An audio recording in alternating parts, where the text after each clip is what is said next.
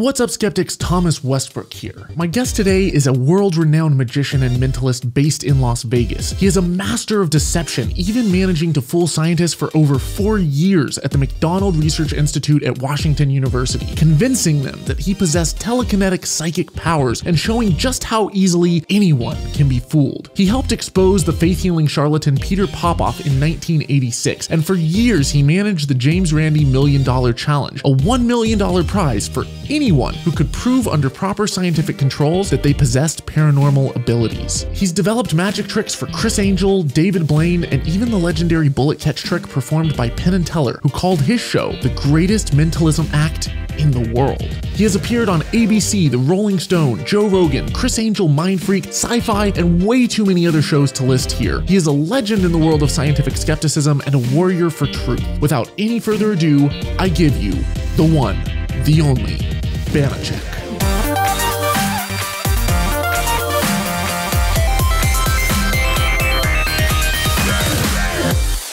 Now, Banachek isn't a supernaturalist. He is the greatest mentalist alive, no question about it. It's the late 1970s. The Cold War is in full swing.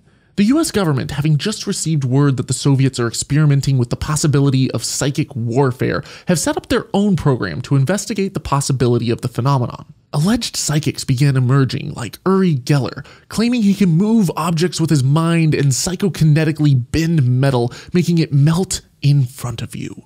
And while his trickery would later be exposed, he even managed to pull off his feats under the watchful scrutiny of parapsychological researchers. In response to this, 2 skeptical magicians volunteer for a psychic research program at Washington State University called Project Alpha, under the guise of psychics, to show that without proper scientific controls, even scientists can be fooled.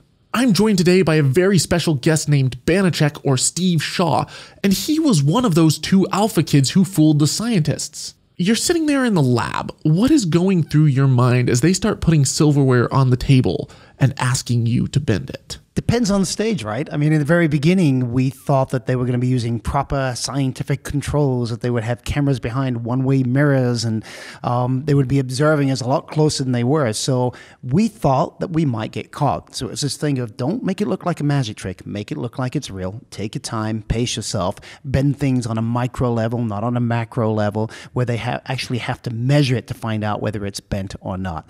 These are the things that are going through our heads. You know, who's watching us? Is there a magician in the lab that's watching us? Are they trying to catch us, or are they just observing us? So you were working also with the magician James Randi, who's also very skeptical of this stuff, and he had provided a list of several caveats to the scientists in order to safeguard against some of the trickery. Were you aware at the time that he had given them the caveats? I was aware at the moment that the scientists showed us the caveats, read them, and things like don't work with more than one object at a time, don't let more than one subject work at a time because they could misdirect you, mark everything on a macro or a micro level. They showed me the list and they had a good laugh. They said, this would make you very uncomfortable. There's no way we can follow that kind of protocol. And who is Randy trying to send us this list? We can conduct this ourselves without his help. So it's kind of the mindset that like scientists are used to. They work on lab rats, and lab rats don't lie. Yeah, well, this is kind of what they thought about kids and teenagers. They thought that they didn't lie. Obviously, they didn't have children themselves. In the UK, they were working with very young kids, and the only way they caught those kids was quite by accident. They left the cameras running, and the moment that the adults left the room, the kids were taking the silverware that they couldn't bend with their little tiny hands because they were so young, and putting it under their feet and stepping on it and bending it that way. That's what fooled them. That's what fooled them, and that's how the kids got caught because of the cameras, yes. Oh, Jesus. So for you, as soon as they said that they were scrapping that list, did that take a load off your shoulders? Not really, because, hey, maybe they're just saying that. Maybe they're just trying to make us feel comfortable, and maybe that's a sort of a double, blind kind of thing that they're doing, but not double blind. Like a misdirection. Like a misdirection, yeah, to make us feel comfortable so that we would feel that we could conduct any trickery we want and not get caught, so that we would get caught, if that makes any sense. Yeah. It blows my mind, though, that you were able to pull this off, you said, for 4 years? 4 years, 180 hours total. So basically, we were going back and forth. We were going on holidays. We were leaving our job. We lost money doing this, going there to be tested by the scientists. But we convinced them that we could bend metal with our mind. We convinced them we could move objects with our mind, that we had other abilities outside the boundaries of known science. What were you hoping as a kid? Like, was it kind of, this is just exciting, fun, I don't know what'll happen, but we'll see? Like, or was it something that like you were based in like noble goals? I'm going to, expose these psychic. Well, something crazy we didn't people. say here, we kind of left it towards the end, is that I was actually working with the amazing Randi, hence the reason Randi knew every test we were doing. But he was giving the scientist every opportunity to detect that it was trickery, every opportunity to use proper science, because he would find out exactly what tests we had just performed, and then he would immediately send them a letter. Look, if you're ever doing this type of test, you may want to do X, Y, Z. They never caught on that the amazing Randi knew that we were doing those particular tests. You see, for years, scientists had admitted there was no evidence of ESP under proper scientific controls because of lack of funding. It was my contention. It was Randy's contention. And Mike Edwards, the other kid that was there with me, was also a magician, unbeknownst to the scientists. It was our contention that it had nothing to do with funding. It had to do with them all going in with a pro-biased opinion. In other words, people were attracted to parapsychology because they believed in parapsychology or they wanted it to be genuine. And they were not going to use proper scientific controls to find out whether it was real or not, but rather they were going to be documenting what they already believed. And the other thing was they thought they were too smart to be fooled. We thought because they had PhDs, they wouldn't listen to the expert opinion of somebody who didn't like the amazing Randi, but basically had a PhD in magic, even though that's not really a thing, but could detect the trickery, understand the body language, understand what looks like magic and what is going on, and could explain it to them. And that's exactly what happened during those 4 years. They refused his help, even though he was willing to give his help. And had they accepted it, of course, we were working with Randi, so Randi would have immediately said, yep, they're working for us. I mean, we put a lot of rules in place for ourselves. We said that if they ever ask us if we're magicians, we have to say yes. If They never asked you. If they ask us if we're working with the amazing Randi, we had to say yes. The closest they ever came was right towards the end of the 4 years when Randi was at a conference, a parapsychology conference. And he let out 2 rumors. And they were pretty close to identical rumors, but slightly different. One was the truth, that Mike and I were working with the amazing Randi to fool those scientists. The other one is that those scientists were working with Mike and I and Randi to fool the rest of the parapsychological community. So when we showed up next time, they said, hey, we heard these rumors. We heard that you and Mike were working with the amazing Randi to try to fool us. And Mike and I are both in our heads going, uh-oh, we need to come clean on this. And then they started laughing. They said, yeah, there was even a funnier rumor than that one. It was that we were working with Randi and you guys to fool the rest of the parapsychologists. They never, ever asked us. Had they had done research on my background, they would have found out that I was posing as not that I was posing, but they would have found out that I was a psychic, that I had these abilities, because Randi and I had set it up. I had written Randi many years early when I started out. I said, if you ever need a kid to fool scientists, I'd be happy to do so, only if I can come out and say it's an illusion afterwards. And Randi says, well, if you do any newspaper articles or anything like that, make sure that they think that you're a genuine psychic so we can set that up so that if they do any background checks on you. Had they done background checks on Mike, they would have found out that he was an escape artist, a magician, but they never did. Where would they have looked for something like that at the time? This was pre-internet days. Local newspapers, a couple of phone calls, that's all you have to make. Gotcha. Coming out of that, though, when you finally broke the news and you revealed that it was trickery, how did they react? How did they respond? They did not want to believe that it was trickery. I have the phone call of one of the scientists, and they were not answering the phone. We had a press conference in New York, Time Life Building, where we came out, we performed, and Randy's there with us, and Randi says, why don't you tell them how you do this? And we got up there, we said, yep. It's a hoax. We've been fooling you for the last 4 years. And we said this at the Time Life Building. It was a major, huge thing. All the newspapers hit it, from New York Times. I mean, every international paper hit it as well. They were not answering their phone. They were waiting to hear from Mike and I. I called one of the scientists back, and like I said, I have the tape. And I said, well, he said, we've heard this thing that you're working with Randi to try to fooling us all these years. And I said, well, what do you think? And they said, well, I don't think it can be true. And I said, unfortunately, it is. And then he just starts asking all these questions about every single experiment, just looking for one thing that he could hold on to that might be genuine. So it was a desire to believe. It was a desire to believe. Absolutely, 100% desire to believe. Does he still think that it was true, or does he? You know what? I actually saw Peter Phillips give a lecture on Project Alpha. Somebody invited him. I wasn't supposed to be there originally, but I ended up showing up. And it's really interesting, but Peter Phillips supposedly, he says, not supposedly, and I believe him on this, he said he was reluctant to actually be the person testing, but he was the only one that had an interest in parapsychology, so he was chosen by Washington University in St. Louis to run the Mac Lab, which is the laboratory that tested us. I think he doesn't believe that we were true, I don't think so, but he still believes in parapsychology, he believes in that type of stuff. He said in this thing, he started the whole lecture, he said that the reason he got started was because there was a man that levitated a small table and he knows that it was real.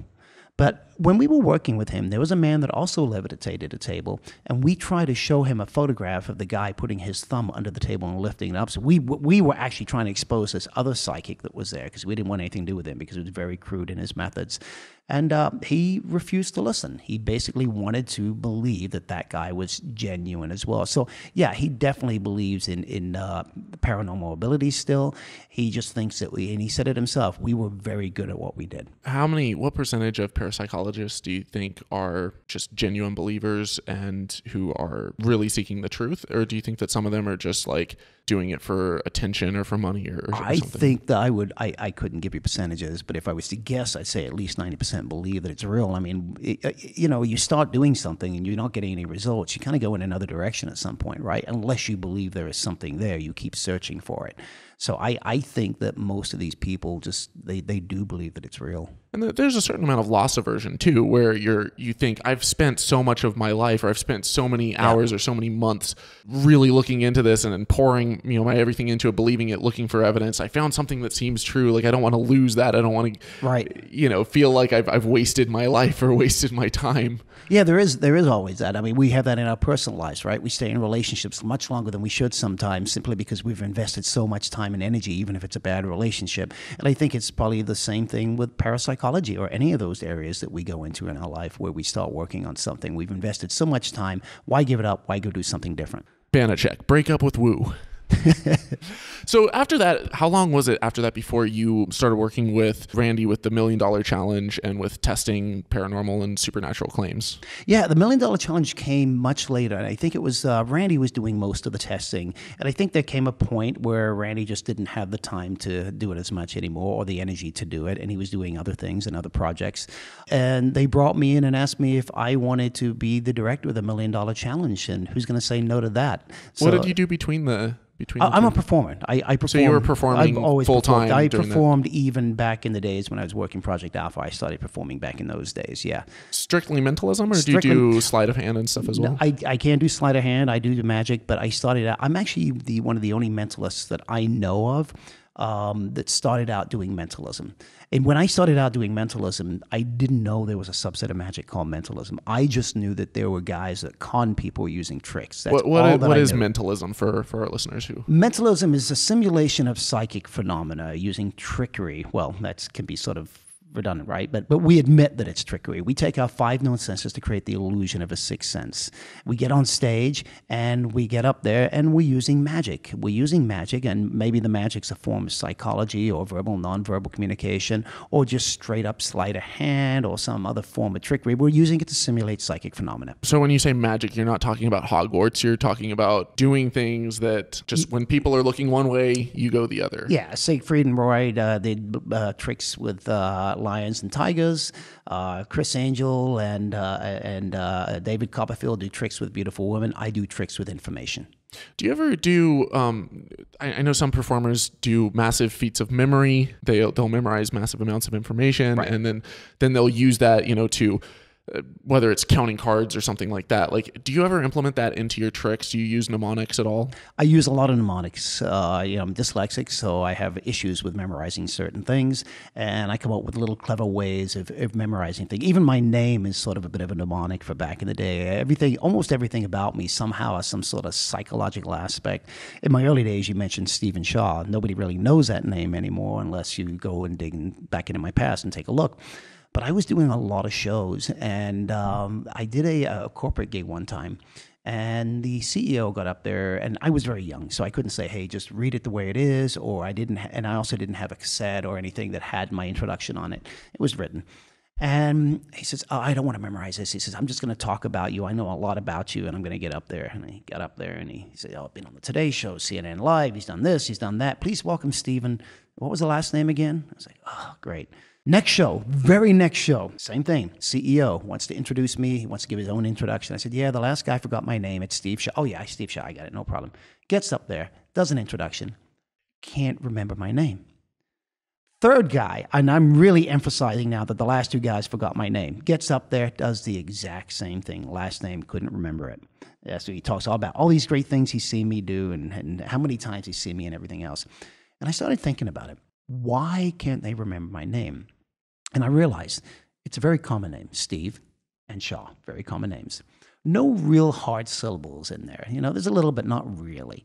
So I wanted something that was a mnemonic, because these were all older guys, something that they would remember, maybe even make fun of. And I wanted something that had at least 3 hard syllables in it. And I wanted it to be a one-person name, just one person name. And there used to be a TV show about an insurance detective called Banachek. It was spelled C-E-K, the Polish version of the spelling, or the Czechoslovakian spelling. And I changed it slightly. I put C-H-E-K because I didn't want people trying to figure out how to pronounce it and, you know, messing it up constantly. But I thought these older guys would remember the old TV show, right? So when it came time to actually introduce me, they've now got a hook. They've got something that they've hooked it onto, a mnemonic. It's a memory thing for them. And if they didn't know the TV show, they had to ask me how to pronounce it. And it's worked ever since. What about for your shows when you're performing tricks? Are there aspects that you use with like memory techniques? Yeah, absolutely. There's a lot of stuff I try to memorize ahead of time. You know, I'll walk around, I'll look at people and things, and I've got to memorize certain things, so I associate them with different things. Yeah. And to people that don't know what mnemonics are, mnemonics are sort of, it's a mental association. You create these associations. It's like, let's say a very simple version of that is 1 is gun, 2 is shoe, 3 is tree, 4 is floor. So if I want to memorize a loaf of bread, I imagine the gun shooting a hole in the loaf of bread. So every time I think of gun, I think of a loaf of bread blowing up, all right? 2 is shoe, I want to get a gallon of milk. I imagine myself pouring milk into the shoe. 3 is tree, I want to get peas, so I imagine big pea pods hanging from a tree, you know, and 4 is floor, I might think of a can of peas, baked beans sitting on the floor. So now if I go 1 is gun, what is a gun blowing up? It's blowing up the bread, right? What's being poured into the shoe, which is number 2, that's the gallon of milk. You know, 3 is tree, what's hanging from the tree? Pea pods, you know. 4 is floor, what's on the middle of the floor? Baked beans all over the floor. So that's mnemonic, you associate that way. It gets much more complicated. You can create like a location, like a memory palace, goes back to the ancient Greeks. It goes way back to the Greeks when there was an earthquake and they couldn't remember who was at the table, but everybody sat in the exact same position at the table, and there was somebody that was there, so he could remember which seats were empty at the time, so he was able to tell you who was killed and who wasn't there. Yeah. You read Moonwalking with Einstein? No, I have not. Josh Foer. No, he's a world memory champion. He's got TED Talks on this same type of thing. But it's amazing how little people really value memory techniques nowadays. Now that you can just pull it all up on your smartphone and jot it down. It is a thing you have to apply, though, right? If I don't apply it, then I'm not getting use out of it. And you have to apply it, and you have to do it consistently. Unfortunately, I don't do it consistently, but I do it consistently in my shows. Coming a little bit further forward to the $1 Million Challenge. When you set up safeguards to protect from being fooled, to being taken in or fleeced. Yeah. It's not so much about safeguards from being fooled and fleeced, right? Because I don't look at these people as purposely trying to fleece me or fool me, because they could be self-deceived. And the majority of these people are self-deceived is the way it ends up turning out. But you still need the caveats in place. But I need to have those caveats in place. I've got to have the protocol in place. But it also has to be done in such a way, we talked about with Project Alpha, where they're comfortable. So it's got to be something that they're comfortable with. And here's the thing, right? The majority of the psychics, the majority of the claimants, the people that have these unusual claims, they are not comfortable with protocol. So it takes a long time to come up with a protocol that they're comfortable with, that they understand, yeah, we have to have protocol in place, but we're going to try and make you as comfortable as you can possibly be. And will your ability work within these confines? And if we cannot come to an agreement, then we can't test them, because it has to be done under proper scientific controls. But you try to come up with a way to test it that's still a fair test. A fair test for them, that they're happy with. That they say, yes, I can perform under these conditions. It has to be fair. Every time we test somebody, we have them state ahead of time, and we have them sign a piece of paper that says this is within the realm of their abilities, that it is a fair test. Well, one example that I saw was you did a palm reader. You had a palm reader come in and they had pictures of the hands and they could see all the lines and everything. And they gave a reading based off of that. And we put gloves on every person. The people were there, but we put gloves on the people so they couldn't see anything. And so they couldn't tell whose hands. But the pictures, though, they were able to see the lines on the hands. But then they had to match the reading to the individuals. Yeah. Yeah. They said they could do that. They said that will not be a problem. But the problem we find afterwards is when they fail, they always say, this is not what I normally do. Well, of course it's not what you normally do because you don't normally work under proper scientific controls, right? There's no controls on what you're doing. She said, I need to have that interaction with the person. Well, that's exactly the problem, isn't it? Because the moment you get an interaction with those people, you are now getting feedback. And you're getting feedback that's a visual feedback. It's not so much a psychic feedback anymore.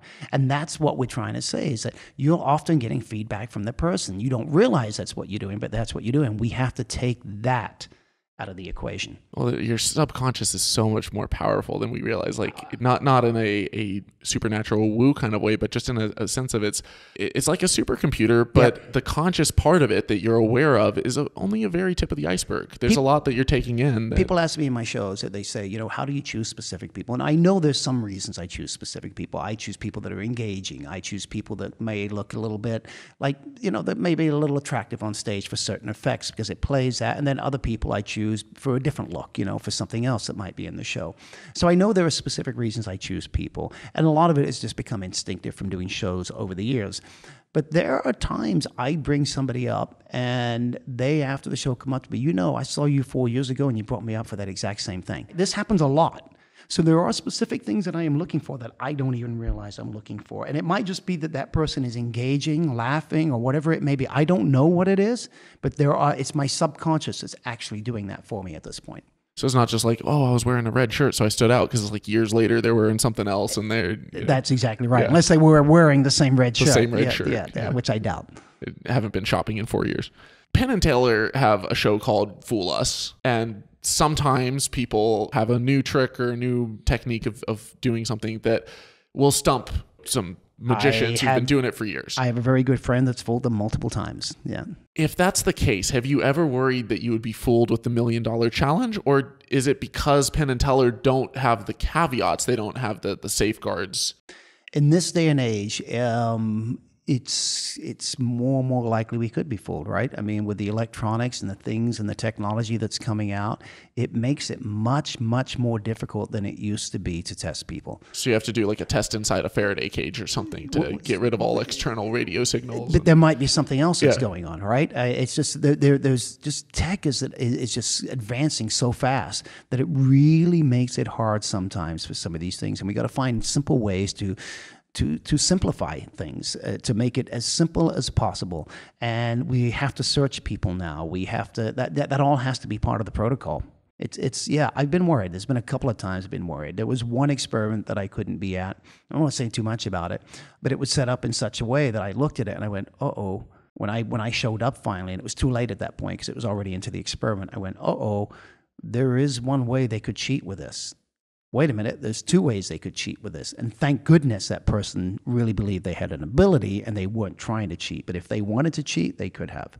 Don't you have several rounds? Like if they pass the first one, then you move on to the next? Exactly, yeah. And I put that in place because if I was able to find out that there was some little loophole that would have enabled them, whether it's statistically, whether it's visual, whatever it might be, that I could fix that in the next round. And that's only fair to them and fair to us as well, because we're looking for somebody who has a true psychic ability, right? So if they say they have a true psychic ability, they certainly don't want people to say, yeah, but you could have been doing X, Y, Z, because that's really not fair to them as well. And it's certainly not fair to us who have the prize. Now, here's the thing, right? It's $1 million prize.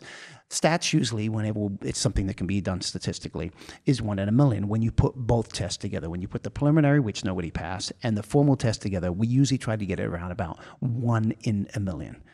People do win the lottery. It happens. So there is a possibility that they could just pass by luck alone, the preliminary and the formal test, because it's 1 in a million adding them together. So if they pass out tests, it doesn't mean they're psychic. Just like if they don't pass, it doesn't mean they're not. It might be indicative they're not. Maybe if they pass, it might be indicative that they are, but it would take other scientists and other research and other tests to find out whether they were a genuine psychic. Just because they pass out tests, they can't go around saying, yeah, I'm a real psychic. Now you have to take it into other laboratories, and people have to replicate that research. Well, exactly. And that's why oftentimes you'll have parapsychologists that will get a positive result, but then as soon as it goes to other labs and they try to test it and replicate it, it falls through. It falls through. And a lot of times we find out that maybe there was one little error or something that they weren't thinking about when they were actually conducting the test. And we find that out time and time again. So you're not worried that someone, or I guess you are worried that with technology, people might come up with something, but we don't have... You have enough safeguards that... Yeah, we sometimes it has to be within an environment that we need it to be in. We had somebody that said that if EVPs, electronic voice, from spirits, they could put a tape recorder down and it would pick up the spirits, but they wanted to do it at a specific location, a specific place.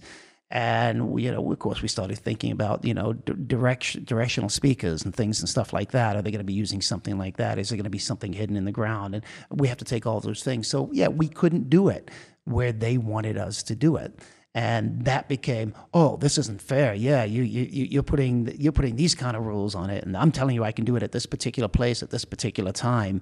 And so there are some things we just can't test under their conditions. We can't let them conduct the tests. I've noticed that as I've been making videos on psychics, I've showcased some of your work and some of Randy's work and Dr. Ray Hyman and others. And I always get from whenever a psychic stumbles across it, they always respond with things like, oh, well, these people are liars. They're actually, psychics. They actually have abilities. Randy is a psychic and he's fooling people and lying. And invariably, when it comes to the $1 Million Challenge, they say it's unbeatable. That it's not a fair test, and it's not, that they're just trying to disprove this. And what would even be the incentive to do something like that? One, and two, are you setting out to disprove it, or are you setting out to know the truth? Like, would you like to know if there actually were? Well, if there was a real paranormal thing, that's exactly what I'm looking for. Every time I would go into a test, I would put myself in the mindset of, I want to find somebody who's real. I hope this is a real person. But I wouldn't let that get in my way, and I wouldn't let my skepticism get in the way. I just let the science handle it itself. And the science will let me know whether this is real or whether it's not real. I'm not going to come in here with a negative attitude because many psychics will tell you that, well, if you come in with a negative attitude, that interferes with the test. So I'm like, you know what? I'm not going to do that. I'm going to come in as if I actually sort of think it might be possible. Now, after you do it X amount of times and after you keep looking for it, and you don't find it, you start thinking, maybe it's not out there, right? And after each time you do it, you can kind of figure out what's going on or how they're self-deceived.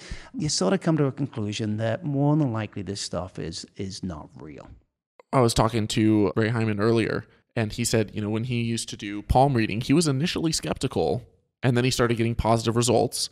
And he thought, hey, maybe there's something to this. And then he reversed the reading. He would tell them the opposite of what the traditional palm reading books would tell you you're supposed to say. And people would say that they're extremely spot on. Yeah. And that it's just people are making stuff fit. It's a very psychological thing. He actually got better feedback by giving them the wrong reading than the actual right reading he was supposed to give them. Yeah. And that's what really convinced him. But if someone like that can start off as a skeptic and then suddenly be like, oh, maybe there's something to this, for any listener who is like, oh, well, I think I know how everything works, and then they suddenly go out and see something that they can't explain, I want to encourage them that doesn't necessarily mean that there's not a actual logical, natural explanation for it. I've always said, it is this thing, right? I say this in a lot of interviews. I'll just tell you the story. I used to do a lot of high schools, and one of the things I would do is I would perform, and if you've seen me perform, I try to make it look like I'm genuinely psychic. It's got to have that feel to it. I don't say that I am, but it's got to have that feel to it. There's a thing called mental magic, and mental magic is where it looks like maybe it's trickery, but it's still entertaining and nobody knows how it's done. And then there's the way that I try to present it, which I want to look like I'm a psychic. How would a psychic present this? There wouldn't be all this crazy long process. Pick this, do that, add this number, do these things. It's not going to be that kind of thing. It's going to look like it's genuine. So when I would get done performing, I would ask the students, I said, how many of you think this is real? And most of the hands would go up. Then I'd say, how many of you think it's not real? 4 or 5 hands would go up. And I would ask each one of them. I would say, why do you think it's not real? Oh, because my dad told me it's not. Why do you think it's not real? I read an article that told me it wasn't. Why do you think it's not real? I saw a TV show a couple of days ago that said this stuff isn't real. And I would say, you're right. And they would get a big smile on their face. I say, but for the wrong reasons. I say, all these other kids just saw something that they couldn't explain. I understand why they may think it's real. But you're just telling me because somebody else told you that it's not, that's why you're saying it's not real. It's not real, but you're much better off saying, I don't know. Sometimes that's the smartest thing you can say is, I don't know, but you know what? I'm going to do some research. I'm going to go find some facts, and I'm going to really take a look at it from every single angle, and then I'm going to make a decision. But the sad thing is, even in school, in kindergarten, if a kid says, I don't know, everybody makes fun of them and says they're stupid. And sometimes saying I don't know is the smartest thing you can say. And at the very least, I don't know yet. Yes, I don't know yet. That's actually a little bit smarter than I just don't know, because it means you're not just going to go, unless it's kind of like when you just say I don't know, I guess, in the way that you just put it, it's kind of like saying I don't care, right? I always say at the end of my show, I'm like, dare to be curious, but don't drink the Kool-Aid. Like, don't just be... be open-minded, but not so open-minded that your brain falls out as a common phrase in the movement. But I've just gone over time, but I had really wanted to ask you if I can keep you for 2 minutes longer. Absolutely, yeah. I've really wanted to ask you about the $1 Million Challenge, why it was retired, and then I also heard a rumor that you're bringing it back. Okay. So, what? My manager's looking at me. Is this topic off limits? Is this something in the works that you want? I'm going to have to dance around this a little bit, and then you and I can talk again someday. But I'll tell you why it was retired. Randi retired, so that was part of why it was retired. The other reason is the resources and the amount of resources that would go into trying to put protocol together for everybody and anybody that wanted to apply. We would spend more time, and I don't know how to say this in a very sensitive way because I always wanted to be sensitive and understanding. There are a lot of people out there who have some mental issues, and we would get a lot of those people applying. And so we would always have to handle those people with kid clubs. But I would literally spend, my manager, who is sitting here, I've mentioned him a couple of times during this conversation, but he hasn't been heard. He still deals with a lot of emails and stuff that I get that have nothing to do with the $1 Million Challenge, just the fact that I am a mentalist, that I get on stage and I do what I do. He deals with a lot of crazy, crazy emails. Back in the day when I was doing the $1 Million Challenge, I had death threats. Randi consistently had death threats. So we're dealing with a lot of people that have mental issues as well, and we have to sort out the people that have mental issues from the people that truly believe they have these abilities. I think if we reboot it, it's going to be a little bit more done with a laser, going after the things that we know we can go after, going after the psychics that are already out there, challenging them and getting those people. Maybe we will open it a few times a year, but not so much that we're spending all of our resources on stuff that's never going to happen, but rather than on things that actually can happen. So you're saying target people like the Peter Popoffs of the world that are fleecing people. And the John Edwards, the Von Proggs. Now, maybe they won't take the challenge, just like Sylvia Brown said she was going to take it when she was alive, and she never did, so we put a countdown clock on her. But there are other people that are out there as well that aren't quite up at that level, that aren't making that kind of money, that they don't care about $1 million. So we can certainly target and go after those people, but I hate saying go after those people because it sounds like we're going after them to really disprove them or to do something bad, and that's not just showing our purpose. What's really but just going giving on. them a chance to show us that their abilities are genuine. Yeah, no, that's really good. Is there anything that you would like to plug? Our podcast, Banachek's Brain, which we talk about a little everything and a lot of fun things and things like what we've talked about here right now. You can find me online at Banachek. Just punch in Banachek. Any social media will come up for me, or Banachek at Banachek.com. Fantastic. And to anyone too right now, definitely go check out everything that he just mentioned. I just did an interview with Banachek. You guys already watch my show, so go find that over there. And while you're there, subscribe to the show and listen to it. And it's going to be awesome. So I got to say, you're an amazing man. Really? You really are. I mean, just talking to you earlier and doing the podcast with you, you truly are an amazing individual. Yeah. That means a lot to me. Thank you. And that's coming from one of my heroes. So yeah, thank you. Thank you. Thanks for coming on. After my interview with Banachek, he published an interview he did with me on his podcast, Banachek's Brain, and it was a huge honor and a lot of fun. I'm putting a link to it in the description below, and while you're over there, subscribe to his show. He has tons of extremely fascinating content, and you won't be disappointed. And if you like what I'm doing here with Holy Kool-Aid, fighting harmful pseudoscience and dogma by promoting science-based education, please like and share this video, and consider supporting my work on a per-episode basis over at patreon.com/holykoolaid. Even just $1 helps a lot. Thank you for your ongoing support. If you like this video, I have a bunch more videos in this series on psychics. I highly recommend that you watch the whole playlist. And as always, dare to be curious, but don't drink the Kool-Aid.